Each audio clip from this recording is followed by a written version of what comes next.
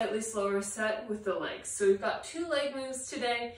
The first move is a step up. So all we're gonna need is a surface about the height of a box. Height of a box, that doesn't even make sense.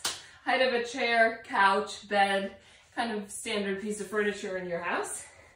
And we're gonna start with 1 foot on the surface you found, step up and down. Now, if you're looking to make this harder, just don't put much weight on your bottom foot. So up and then just touch down, back up. If you're not quite there yet, put a little more weight down on the ground, use a little more momentum to get up. All right, so 1 minute of those on the right leg, right into 1 minute of elevated bridges. Up and down. Up and down.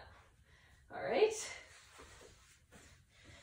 Coming back up, we're gonna get both of those moves on our left side for 1 minute each as well. So we've got 4 minutes of leg work, followed by 1 minute of rest, and we'll get right back into that set 2 more times, totaling 3 times. Final portion of our workout is gonna be abs. So we're not gonna need any equipment for this one. We're gonna come down onto our mat, starting in a plank. This is our only plank movement. Other than that, we're just gonna be lying on the mat here. And from this movement, we're just gonna hop our feet up to our hands, kind of like a little frog, and then back down, up, back down. Now, if you don't wanna jump, whether it's because of an injury, your fitness level, or you're just in an apartment and you don't wanna get your neighbors mad, step up, touch the knees to the elbows, back down, all right? If your stepping is just kind of on you to keep the pace up, but it's a perfectly good substitution. No need to jump if you're not comfortable with it. All right, next 3 moves, we're gonna come down onto our back, starting with a reverse crunch. So, reverse crunch, I'm gonna have my feet up in the air, head on the ground, nice relaxed upper body, hands to the side, and then I'm just gonna use my lower abdominal muscles to lift the legs off the mat and back down. So just a small movement, hips coming off the mat, and then lowering back down. Up, back down, up, back down.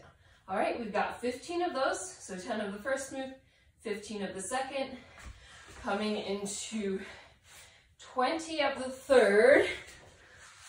This is where we're gonna get a little bit on the other side of our core, in the back, the spinal muscles. Coming into 20 low back extensions. So lift and lower. Any of these low back extensions, always important to really squeeze the glutes, really squeeze the core to protect the low back. Other than that, just get as much range of motion as you can without letting the abs or the glutes go down. And you can kind of see I'm looking right down in front of me to keep my spine straight through my neck.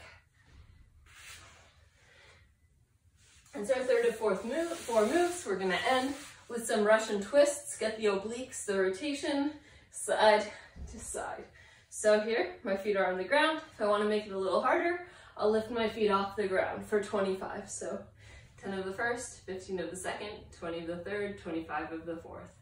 Have a little bit of a break, and then we'll go back right through that, just like the leg moves, 2 more times. After that, we're good to go. We've got our abs, our back, our legs, and some cardio, and we're on with our day. Looking forward to it.